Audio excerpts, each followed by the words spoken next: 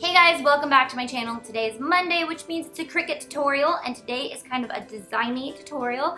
If you guys like the design tutorials, let me know in the comments below because I like to shoot them for you guys, and if they're helpful, I want to shoot more for you guys so you guys have more options of what you can make. So today I am teaching you guys how to curve text. I'm going to teach you how to do it in Design Space as well as do it in Illustrator.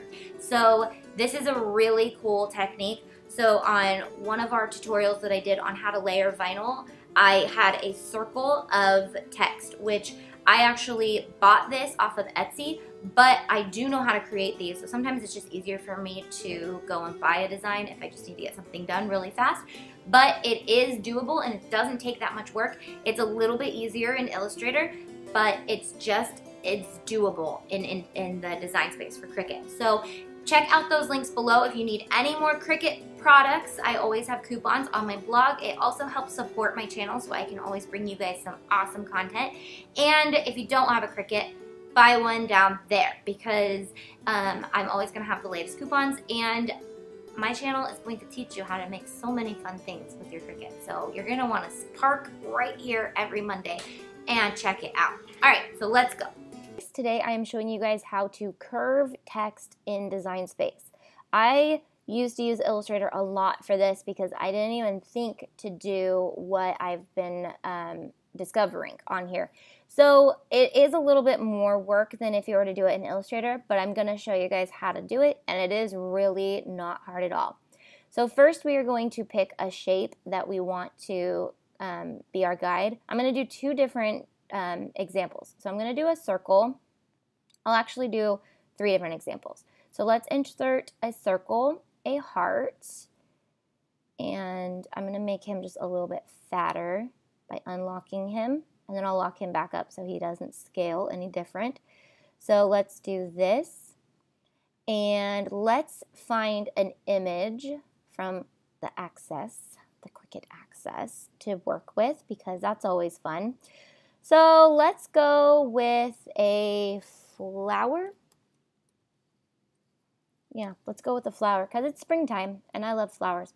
So anything that says this right here, you have to pay for. Anything that has this and no price is included in Access.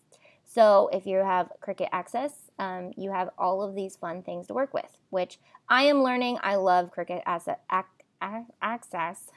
Sorry, the words aren't working again.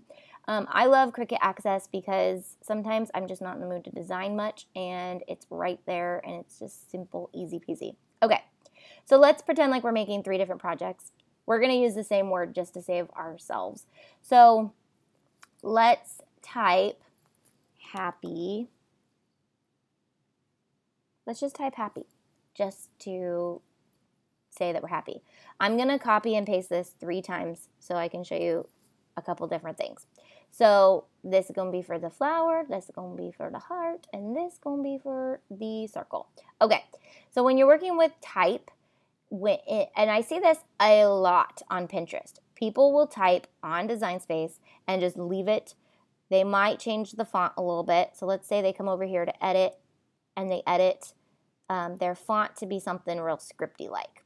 Okay, so if you want more like overview of where all these buttons are and what they do, check out my how to use Design Space because I go over all the buttons. I love bakery. Let's go with bakery. That's actually one of my own fonts. Okay, this is what I see a lot on Pinterest,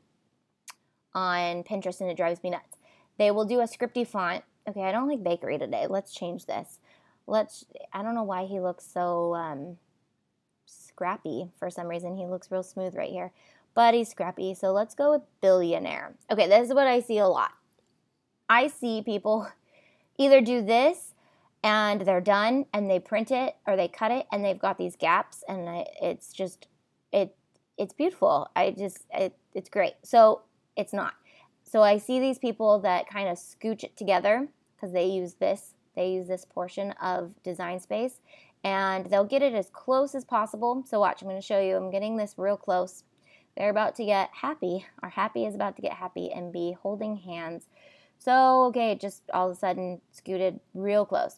So they go, okay, whoa, wait, these are overlapping. Now I don't want it to overlap that much. So they'll go back and they'll make it look decent. they'll get it to about here. So these letters are happy, and then these ones are kind of happy, and then these ones are not happy because they're not even touching. And they're like, okay, let's just cut it like this. I see it a lot on Cricut, on Pinterest, people doing this. Now, this right here is what you need. So once you get it pretty good, you're going to want to go in, and this is going to take it out of type form whenever you change the stuff, so it's hard to go back. So make sure your word is correct and spelled right and all that good stuff before you start messing with this. So you're going to click right here, and what that is, it's isolating all of your letters. You're going to now truly make happy happy by putting all of your letters together, and then you'll see that there's these lines. Not only does this P have a line, but this P has a line. If you overlap them, it's going to cut both of those lines, and you're going to have this little tiny sliver cut out that might come out while you're working with weeding. We don't want that. So now we're going to hold down Shift, and we're going to select all of these puppies. And we are going to layers. We're going to weld them. We don't want to attach them because that will just make them so they don't move, but it will, however, still cut those little lines. So we want to weld them, which sometimes it takes out these little pieces. So sometimes it's better to make it real big before you weld it. So now we're going to undo all that because actually we're not. So I taught you that on Not Happy. Let's pretend like he's getting cut out with the flower, and I'm just going to make him small so he can go over with the flower. And then say we're going to overlap them later in a project, so we set it up like that. That doesn't look, let's do it like this. Okay, that's a cute design. Okay, so now let's talk about actually curving the text because that's what we're here for today, right? Okay, so now that you're set up and you know how to make your type perfect, let's work on making it how we want it first. Let's find our text that we want to use, and let's go with black letter. Black letter is a fun text, kind of. Not really for a happy, it's not very happy feeling. But what we're going to do is we're going to say we're working with a circle, and we want happy to go up around the circle because it's trying to convince itself that black letter is a happy font, even though it's not.